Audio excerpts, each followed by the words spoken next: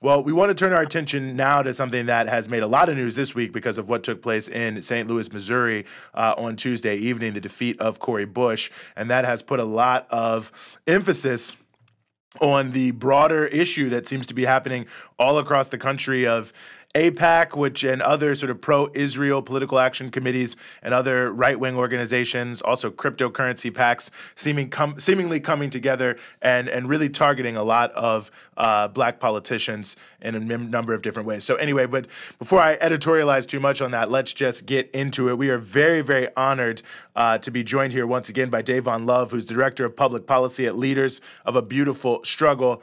Dayvon, as always, thank you so much for being back with us. Yep, thanks for having me on.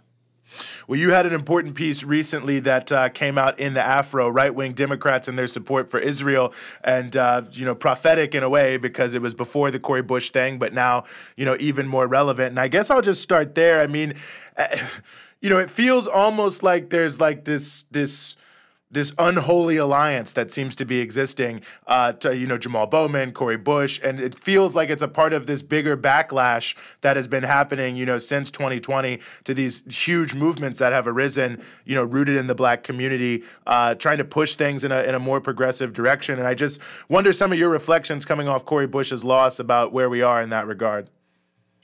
Yeah, well, let me start with just a more general reflection, if it's all right. That'll, I think, put my response to that in context. Please. Myself and my organization's perspective on the, genocide in Gaza comes from our ideological commitment to solidarity for sovereignty for folks in Palestine, challenging the way in which Israel and its colonial presence in, so-called Middle East is an extension of U.S. imperialism.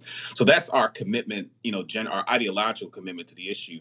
But one of the things that I was getting at in the piece that you're referencing is what is the impact of Zionism on the kind of U.S. local political landscape, right? Connecting the two, right? Beyond just the kind of obvious the things that I just laid out.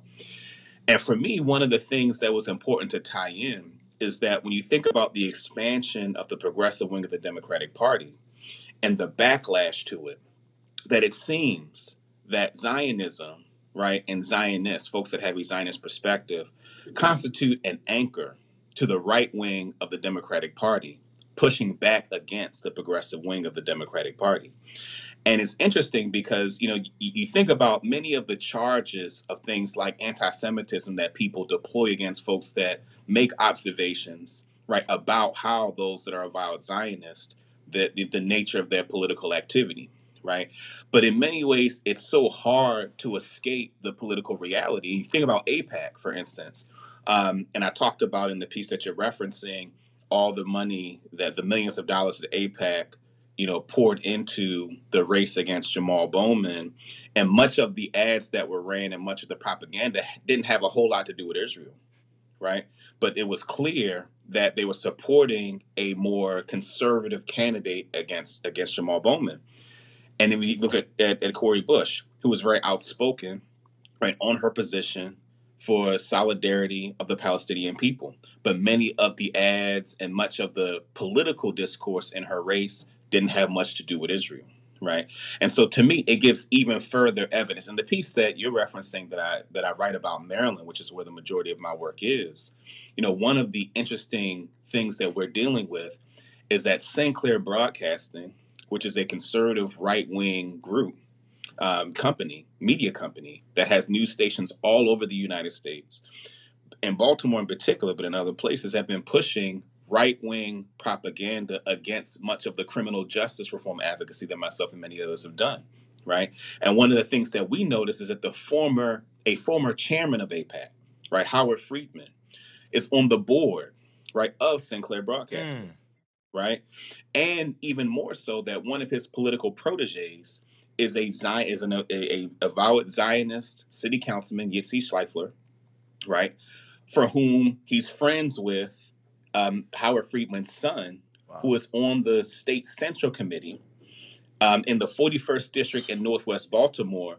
That the state senator of that district, who's a mentor of mine, Senator Joe Carter, has been one of the biggest proponents, right, of criminal justice reform. And they spent all of 2023 attacking her reforms to juvenile justice, the rise in carjackings, and blaming that on Senator Carter, singling her out, or Sinclair Broadcasting.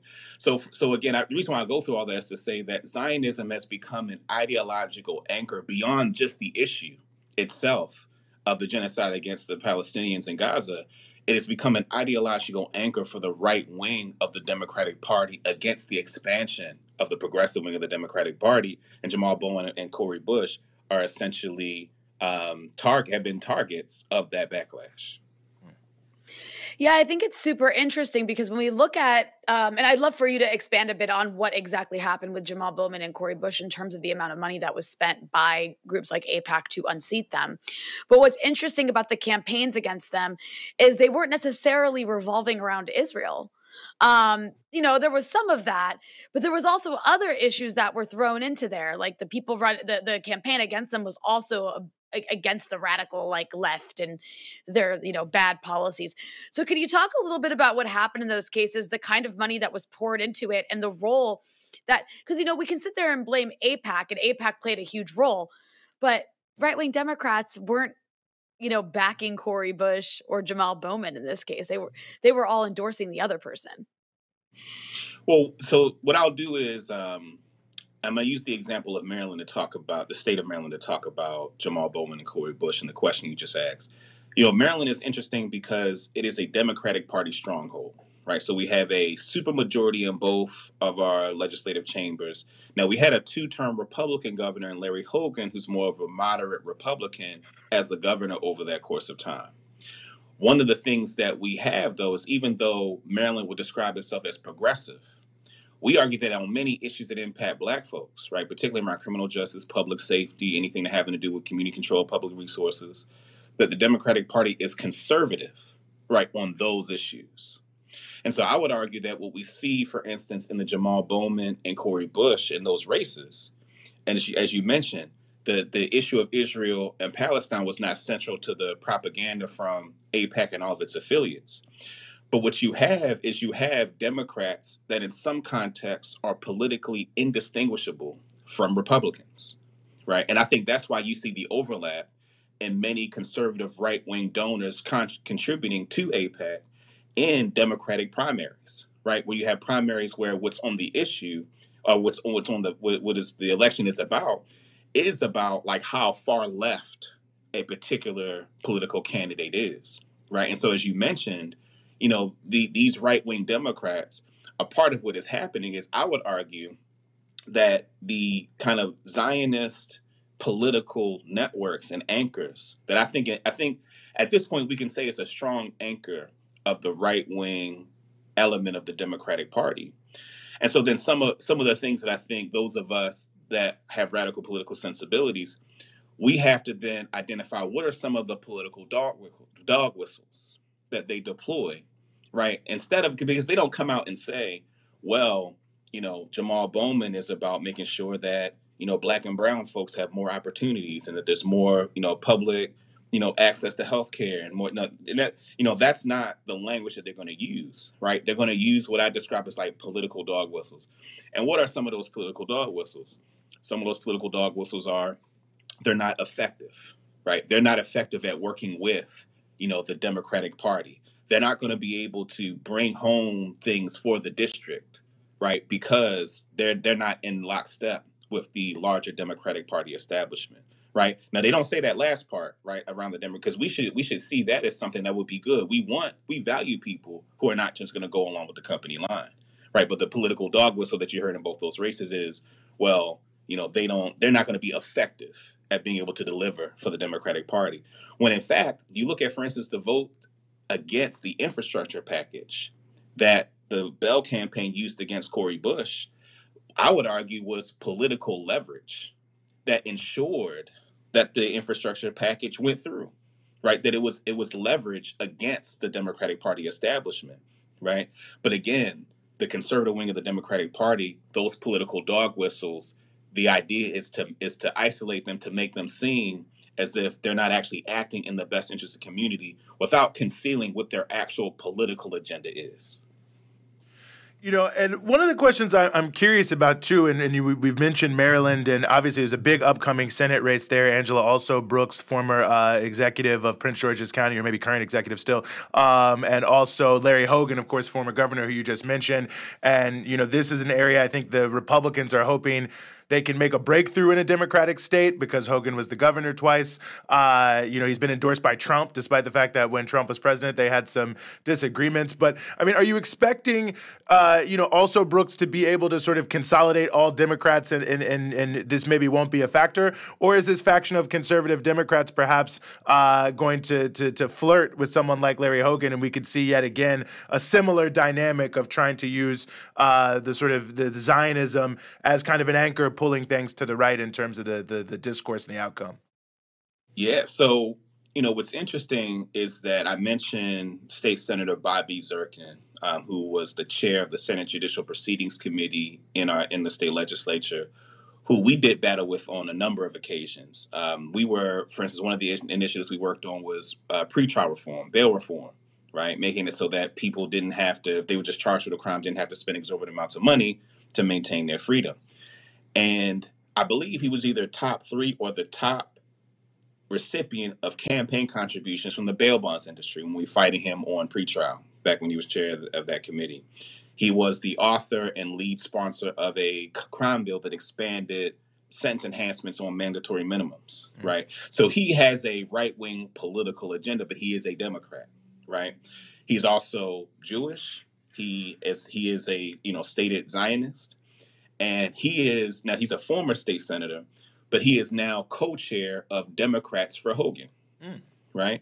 Now, what's interesting about Zirkin, and then connecting it again to some of the politics here in Maryland, is that there was a important prosecutor race, right, for Baltimore County. Scott Schellenberger, who is the current state's attorney for Baltimore County, who is someone who is a driver of the right-wing agenda and issues of criminal justice. So one of the legislative issues that we worked on with many other organizations was a bill. If your audience has seen When They See Us, the story of this exonerated 5, right? Mm-hmm.